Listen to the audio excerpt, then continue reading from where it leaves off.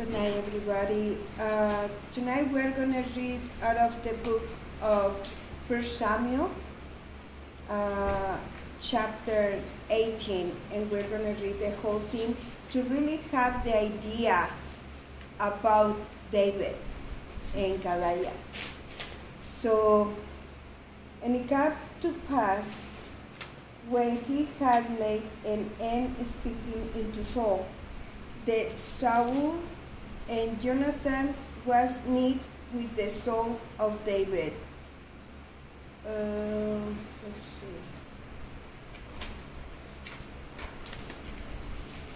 Do you want me to read it, Susan? Yes, please. That the soul of Jonathan was knit with the soul of David, and Jonathan loved him as his own soul.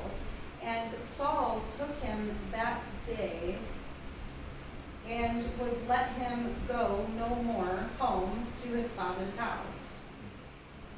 Keep going. Or stop. That was on 3. Hold on 1 second.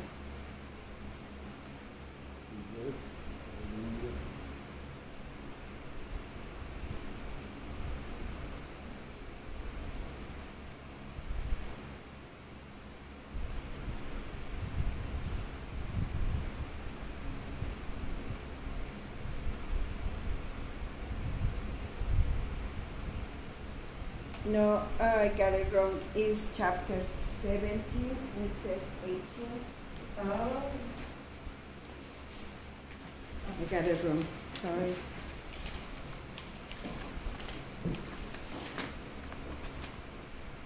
It's 1 Samuel.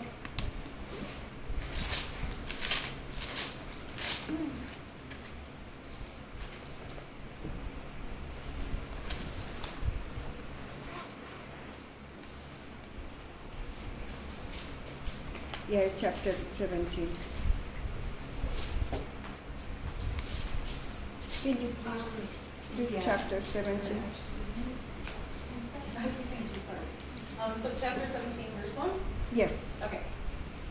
Now the Philistines gathered together their armies to battle, and were gathered together at Shochoch. I'm going to say all these names wrong, I'm sorry, you guys.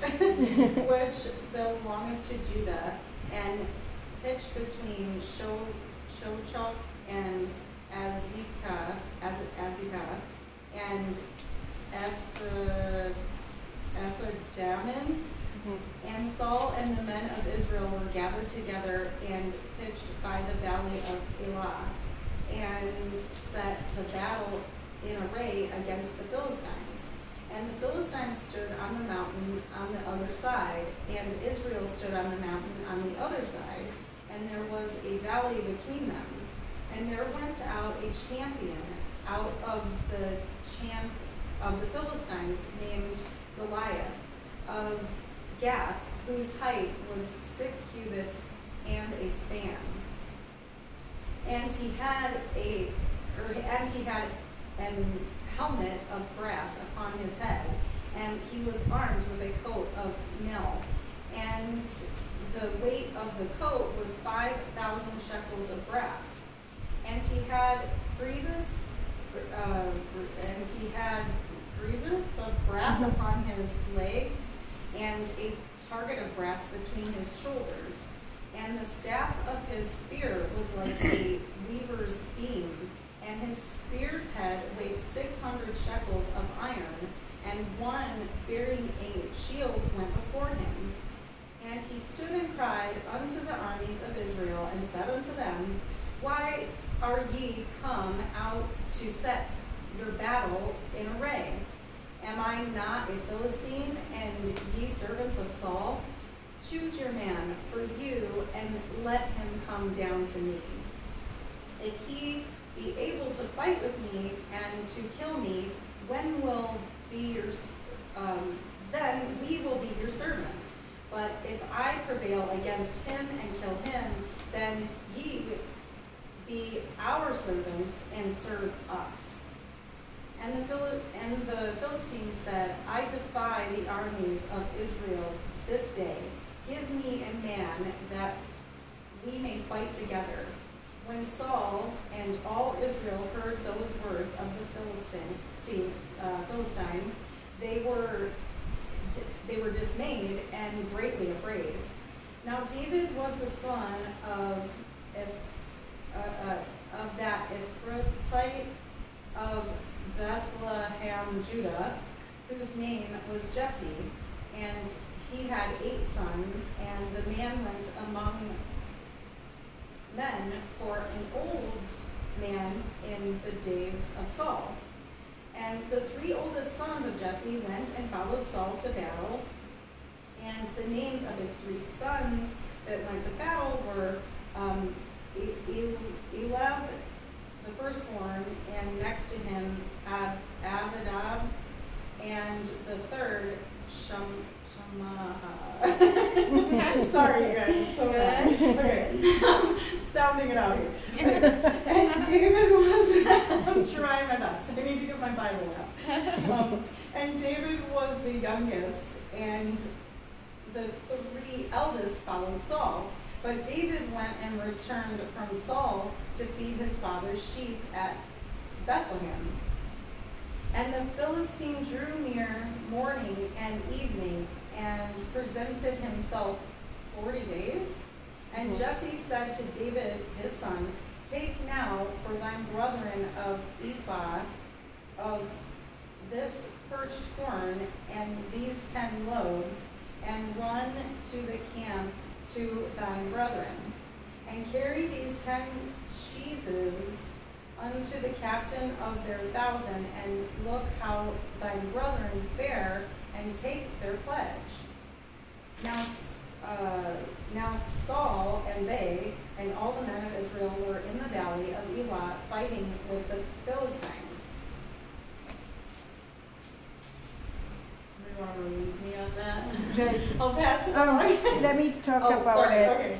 So the Palestine and the Israelites, they were in each mountain. And how David, he was the youngest of 8 brothers. And so many times he was looked down because he was skinny. He wasn't, in the armies. And so many times in our lives that happens. The people look down people because they think that they're not used in mighty ways. But in those small beginnings is where God really used people in mighty ways. What I love about David is that he had an encounter with God. It was what made him special. That's why he got anointed to become a king. Because the intimacy that he had with God. He was anointed and he was guided. Thank you, Pastor. And he was guided by God. And what I see in the scripture is that sometimes we get intimidated because we think that we are not ready for the battle. But if God called you for the battle, it's because he placed the spirit of David. The spirit of that man, humble man, is what I love about David. He was so humble. He spent hours and hours worshiping God and making the Psalms. Yeah. The book of Psalms is poetry. Yeah. It's prayers. Yeah. But they came from his heart. What I love about David, King David, that he fought. He sinned. He killed someone. He took the wife of someone and had a child with him. with her. But what God signed him is what we are about to read. That spirit, that humbleness. There's so many people, and right now, David was trained in the valley with the sheep. He was personally trained by God to become a king. Amen. To take care, he was taking care of the sheep, but later on will be people, a nation, under his care. Can you please continue reading, please? Yeah.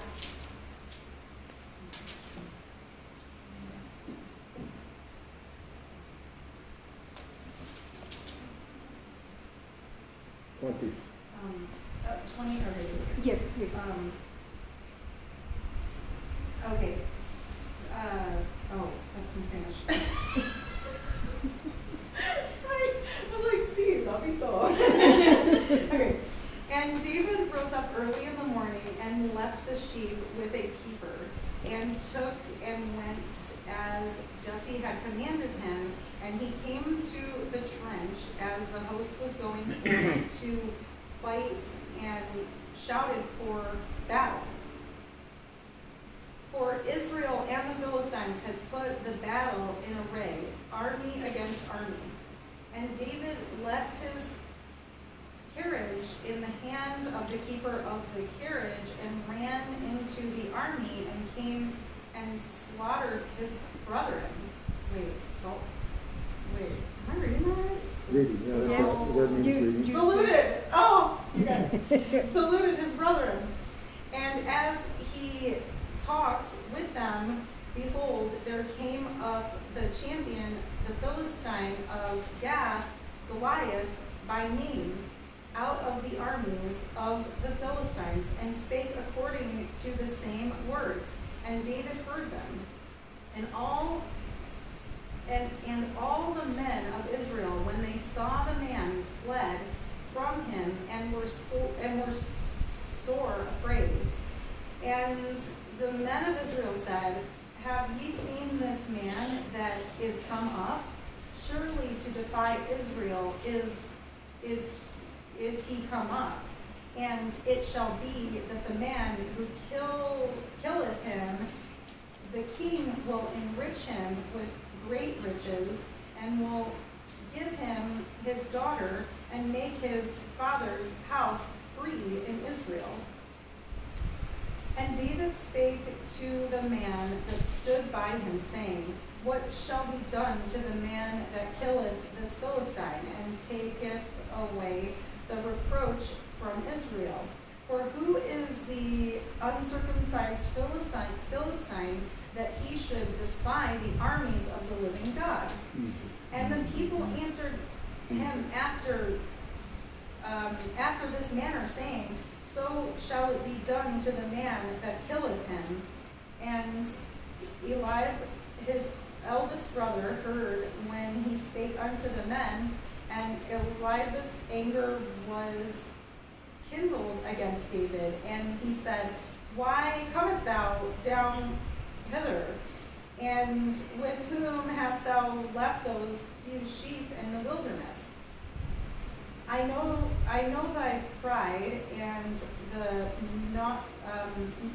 naughtiness of thine heart, for thou art come down that thou mightest see the battle. And David said, What have I now done? Is there not a cause? Amen. And he turned from him toward another, and spake after the same manner. And the people answered him again after the former manner. And when the words were heard which David spake, they rehearsed them before Saul, and he sent for him. And David said to Saul, Let no man's heart fail because of him. Thy servant will go and fight with this Philistine. And Saul said to David, Thou art not able to go against the Philistine to fight with him, for thou art but a youth, and he a man of war from his youth. And David said to Saul, thine servant kept his father's sheep, and there came a lion and bear and took a lamb out of the flock. And I went out after him and smote him and delivered it out of his mouth. And when he arose against me, I caught him by his beard and smote him and slew him. Can you stop just 1 second? Here, God intervened for him. He has so much faith in God, and he knew that God will come through. And it's not by his ability, but it was by faith. What I love about King David, he was a man of faith. He was a real man. He was so in love with God that he was so disturbed because the men of the army, when this Philistine was mocking God and his people, nobody did nothing. And he was so angry, so wretchedly angry, and he's like, I'm gonna go, you know? And it's funny because in that moment, people was looking down to him. Like, he's so young, I imagine him skinny, and so people, but they didn't have any other choice. Nobody else was, have that nerve to come and fight that giant. And sometimes we face giants in our lives, many times. Right. But when we have an encounter with God, Hallelujah. is what it makes the difference.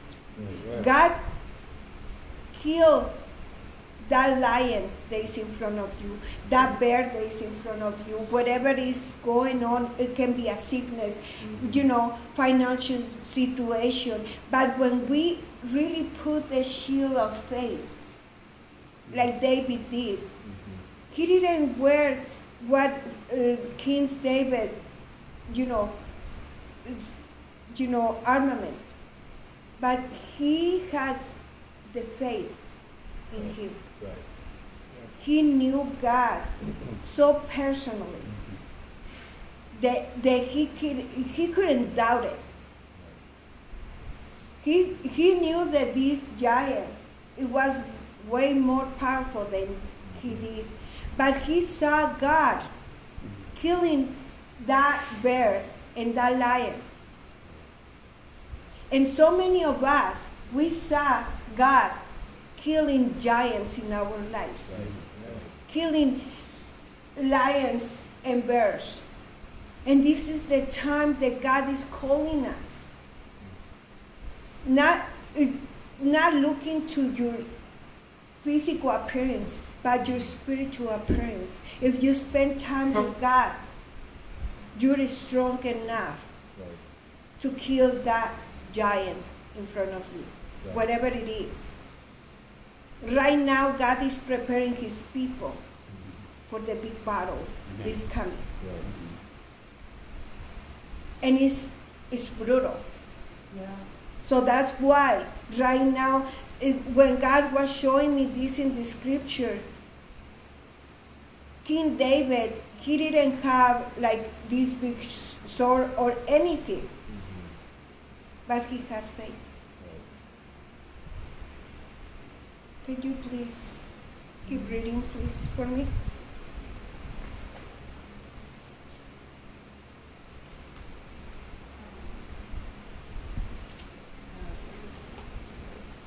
Okay, 36, right? Yeah. Yes. Okay. Thy servant slew both the lion and the bear, and this uncircumcised Philistine shall be as one of them, seeing he hath defied the armies of the living God. David said, moreover, the Lord that delivered me out of the paw of the lion and out of the paw of the bear will deliver me out of the hand of the Philistine. And Saul said unto David, Go, and the Lord be with thee. And Saul armed David with his armor, and he put a helmet of brass upon his head. Also, he armed him with a coat of mail, and David girded his sword upon his armor, and he decided to go. Okay, for he had not proven it. And David said unto Saul, I cannot go with thee, for I have not proved them. And David put them off him. Oh, yeah. And he took he was too small for the armor, is what happened. And he took his staff in his hands and chose him 5 smooth stones out of the brook, and put them in a shepherd's bag which he had, even in a scrip. And his sling was in his hands, and he drew near to the Philistine. And the Philistine came on and drew near to David, and the man that bare the shield went before him. And when the Philistine looked about and saw David, he disdained him, for he was but a youth and ruddy and of fair countenance.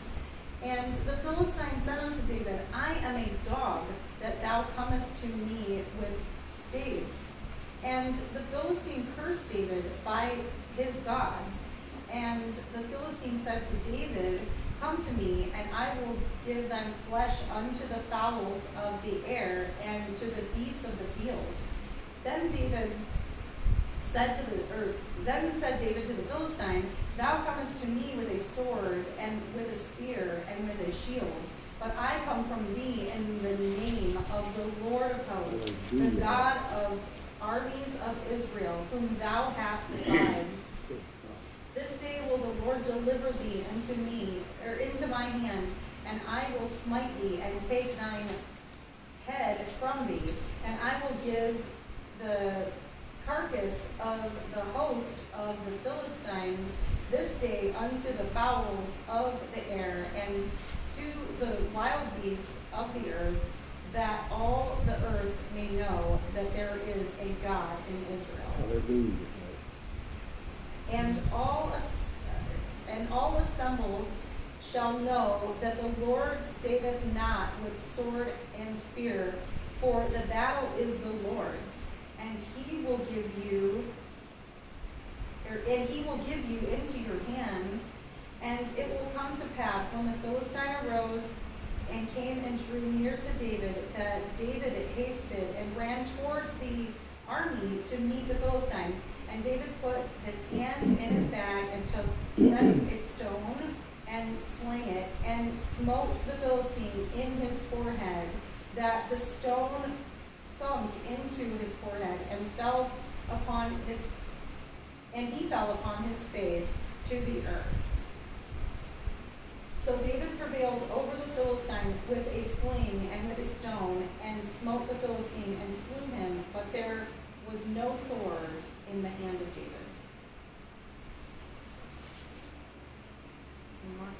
No. So David knew the battle wasn't his. He knew the battle was God's. And something that I see in the scripture, David knew God so good that at the same time he knew who he was in God. And especially when we are out in the battle, it's so important to know who we are in the army of Christ and who's fighting our battles. And we already won. Amen. The keys of death is already in Christ's hands. So this scripture totally shows how brave is David. How he could wear the king's garment, but he didn't. He knew who he was. And he was comfortable with himself because he was how God showed himself to David is what it made the difference in how David was so angry that the love of his life, God, was mocking for this Philistine. And even though the Philistine was cursing him with his gods, the God of Israel was more powerful than his gods. And so many times, especially in this time that we are living in right now, people who doesn't know God mock God. And God right now, he's going to cut off so many heads. And so many things are coming. But right here in the scripture, give us the comfort that is not our battle, it's God's battle.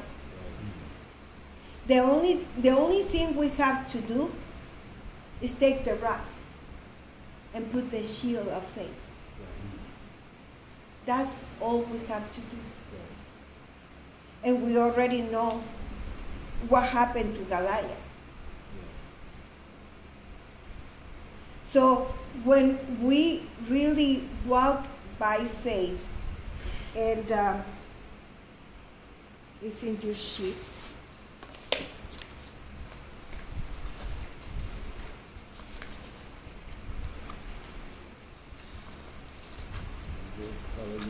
And Hebrews 11, chapter 11, verse 1, it says, "Now faith is the substance of things hoped for, the evidence of things not seen." It's the faith that David had. He didn't see Goliath dead yet, but he knew that God will do it. And it says in chapter 11, verse 6 says, "But without faith it's impossible to please him. For he that cometh to God must believe that he is, and that he is a rewarder, then they diligently seek him." Right. So seek God with all your heart. Right. And it's what it really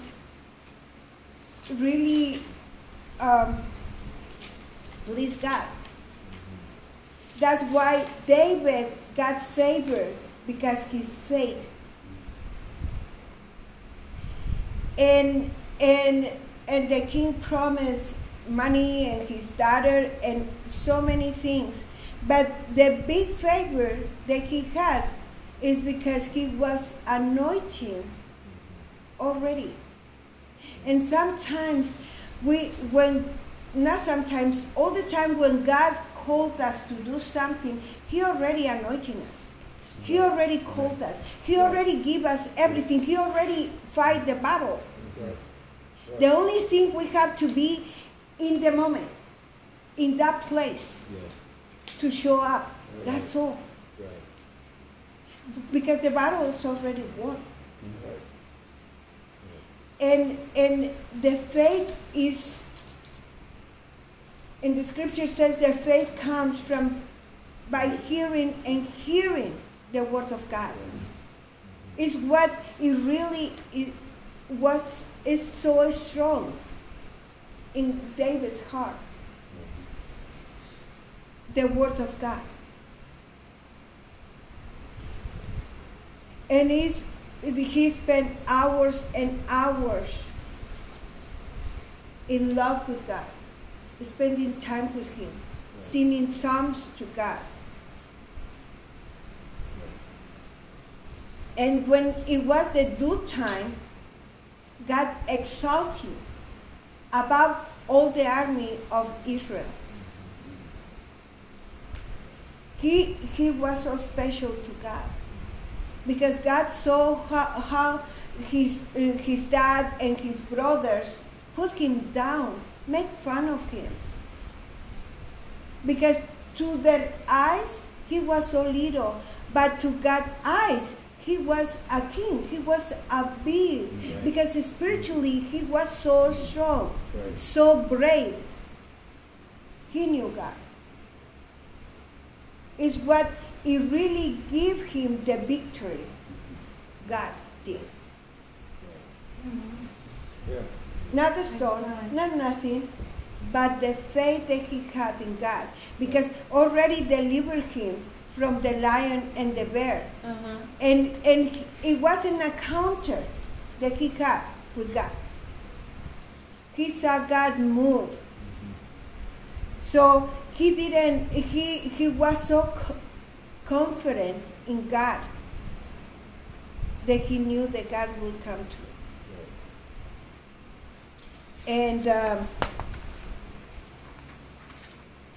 And sometimes, especially in this time that we are going through so much things, that this time is so dark, God wants us to rise up Right. and not really see us how everyone sees us, but how God sees us. God plays something special to all of us, Right. especially for this time. This time is biblical. Everyone, all of us, we are praying for a miracle move of God, for revival. But we are part of God's army. This is the time that we are going to rise up in faith, not by works, in faith. And really, it's the time that God is going to show up. It's going to cut off the lion's hair, the bear head, and the Goliath. And it's time for us to rejoice. Yeah. It's time that we are going to see a move of God that we never see before. Right. In Psalm 47, can you please read it, sister? The whole psalm is only You got it for you. 9. I didn't, Please. That's all. Yeah, no, I know. Oh, clap your hands, all ye people, shout unto God with a voice of triumph. For the Lord Most High is terrible. Mhm. He is a great king over all the earth. He shall subdue the people under us and the nations under our feet. He shall choose our inheritance for us, the excellency of Jacob, whom he loved. Selah. God is gone up with a shout, the Lord with the sound of the trumpet. Singing praises to God, singing praises unto our King, singing praises. For God is the King of all the earth. Sing ye praises with understanding. God reigneth over the earth. God sitteth upon the throne of his holiness. The princes of the people are gathered together, even the people of the God of Abraham. For the shields of earth belong unto God. He is greatly exalted. Yeah. Man. Is what God called us to do. Just sing praises to God, Right. and He will show up. Right. It's nothing to be afraid of.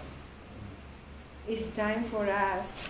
It really is shaping our faith this time, and really for us to be ready, and regardless of the situation, just rejoice in the Lord. Just sing praises to Him. Amen. He's holy, holy, holy.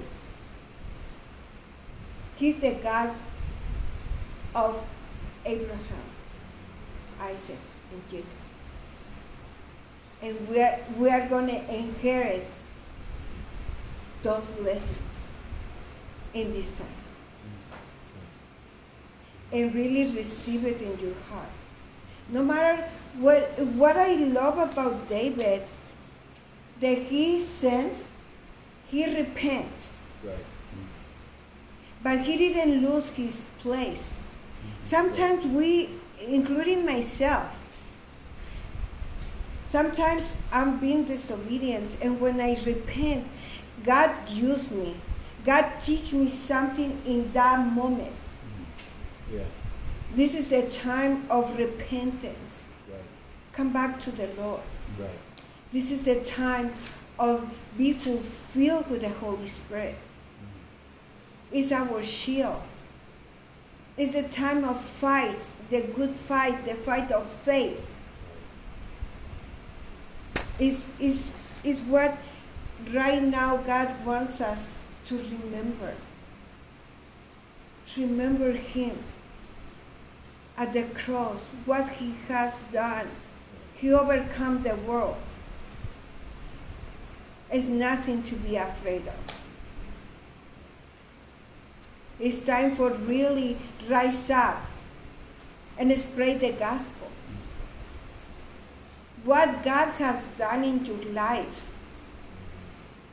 Like David, he knew what God has done in his life is what it bring him to Goliath and kill Goliath and really overcome. Yeah. I bet he was scared, Yeah. you know? But he knew God Right. and he didn't back up. And it's the same thing right now for us not to back up, Right. to move forward, Right. forward, Mhm. and face it. Right. And really have that relationship with God, praising Him, worshiping Him. Right. This is the time. And we are going to see so many breakthroughs because it's not our battle, Right. it's God's battle. Right. And He already overcome the world. Right. So this is the message. Thank you.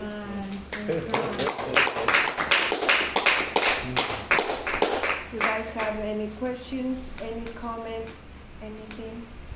Thank you. Say something, Vince? It was beautiful. Absolutely beautiful. Thank you for the word. Yes. And going back to Psalm 47.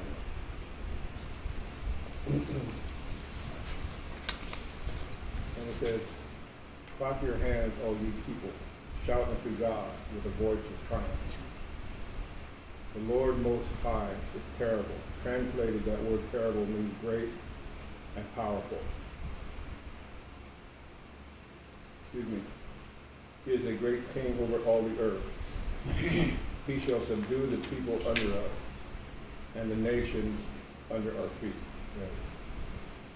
He shall choose our inheritance for us, the excellency of Jacob, whom he loved.